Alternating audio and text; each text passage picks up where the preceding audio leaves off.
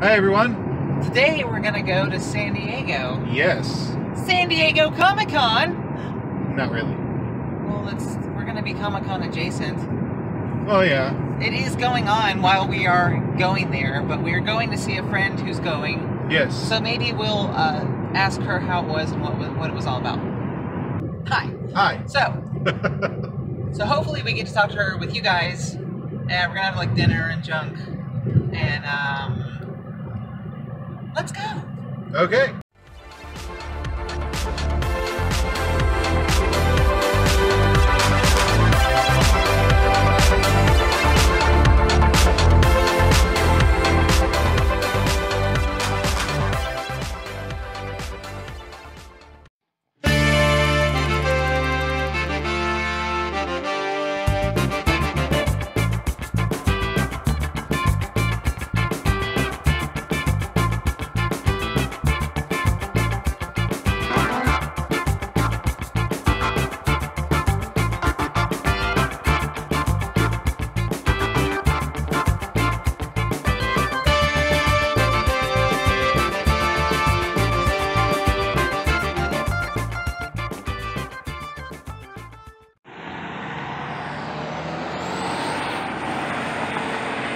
So right now, it's just me. Don't look, you're embarrassing me.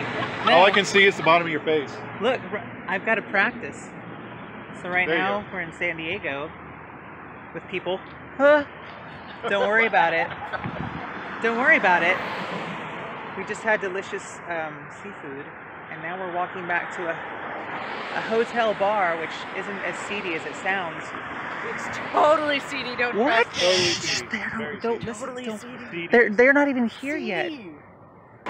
Yeah, maybe we'll have a special conversation here in a minute in San Diego at San Diego Comic-Con, which, okay, in all fairness, we didn't go to, but I did. Yes, and we're adjacent, so that Yes. counts for something. So back in just a minute.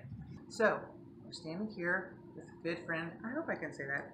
Good friend Amelia, blogger, and You could say that. Amelia, I just want to ask you, what is Comic-Con and how did you fall victim to it? Comic-Con is... It's a ritual meeting place of nerds that happens in San Diego once a year. We all get together and celebrate those parts of us that are scorned in the other parts of society. So it's very important to come together and do the rituals that make us the fabulous nerds that we are today. And it doesn't hurt your credit score? It depends on which rituals you participate in. Some are quite costly, and if you charge those, there can be a problem. Interesting. What was your favorite part about Comic-Con this year? My favorite part of Comic-Con this year was standing in a line to get a ticket, so I had the right to stand in another line and get my best friend from middle school a book signed by her favorite author. We became best friends in middle school because we both had books with dragons on the cover, and that's all it takes in middle school to become best friends. That's a true story. Dragons are really all it takes in middle school. It's all it takes. Dragons or unicorns, I've found. Not that I would know, but I've heard. Yeah. That's So- fascinating. And okay. And now we I flashed. can't see anything. James just flashed us. Good job. And not as dirty as you would think. And so not only did I get that book signed for her, but the authors got told the story by the woman that I told the story to in line to get the ticket, to get in the line to get the book, that of the start of our amazing friendship. So they wrote in the book for her, "You have the best friend ever." And that was pretty sweet. That's pretty amazing. Lines and dragons and Dragons. And dragons And doing nerds. lines. And Best nerds. friend And, ever. and dragons doing lines. So just really quickly, like, is there a good positive LGBT influence or presence at Comic-Con? There actually is. There are quite a few LGBTQ panels. I participated in the LGBTQ Year in Review and talked about Beauty and the Beast and how much it fell on its face as a really crappy representation of gay people. And Amelia says, see the cartoon, skip the movie. Possibly. I don't want to put words in your mouth, but I'm no, just... that's not what I'd say, but what Okay. I'd say is way too long. I don't like Disney. They're not doing a good job. You heard it here first. Bad job. Bad Disney. job. Bad job, Disney. Disney has done a great job my entire life of making sure that I knew that girls who looked like me and acted like me did not deserve to be loved. So they need to do better. So not true, though. Did you see Moana yet? Yes. Did you like Moana? That's not a like whole Okay. other video. Okay. So, but they also have a lot of gays in comics panels, gays in horror panels, and then there was a black LGBTQ people in comics panel, and that was really interesting that I got to see.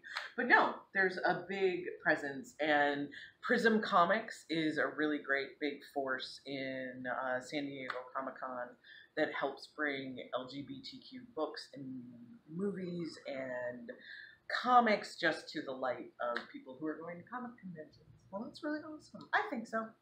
Well, I hope you had a good time. I had a wonderful time. We've never been to a Comic-Con. Maybe next year. Maybe next year we will. Venture in and wade in amongst the 200,000 plus people there. Maybe. It's We'll awesome. see. It's awesome.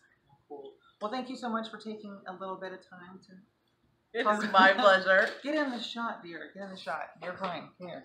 All right, fine. All right. So anyway, so that is all of us. Just wanted to say thanks for watching, and you know where to subscribe, I guess. I don't even know where to subscribe to our own video. You'll so figure it out. you guys It's will right figure it down out. there. Just click the button. I don't have to subscribe. I own it, so whatever. There you go. But anyway, from San Diego Comic-Con, kind of. Comic-Con we'll talk to you guys- adjacent. Yeah, we'll talk to you guys later. All right. Bye. Bye. Microsoft Office dilemmas.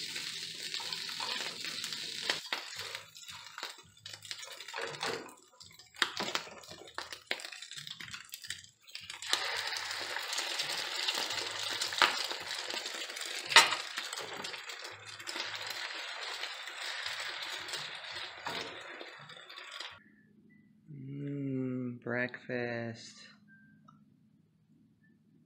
Angry breakfast.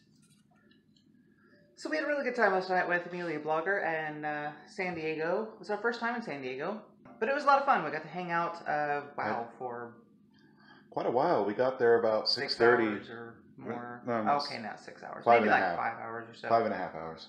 Had a really great dinner At Jimmy's something tavern.